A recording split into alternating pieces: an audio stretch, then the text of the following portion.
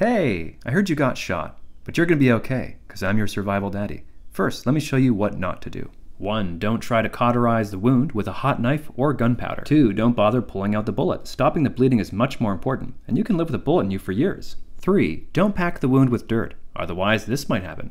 Do you really want him inside you? 4. Don't waste time trying to find spices. Just tear off a shirt and use the fabric. And 5. Don't use glue. It really only works on light bleeds. Instead, stuff the wound with gauze, and if it's a limb, you can use a tourniquet. Just stuff it until you can't pack it anymore, then hold hard pressure for 3 minutes. Now here's how to use a tourniquet. Place a tourniquet 4 inches above the injury. Once placed, never loosen it because the stagnant blood will turn toxic and can cause a heart attack. Only a doctor can take one off. Get to the hospital within 24 hours to save the limb. You can make your own tourniquet with a scarf and a heavy stick, however it's hard to do and you'll need a second strap to secure it down. You're better off just packing the wound with gauze.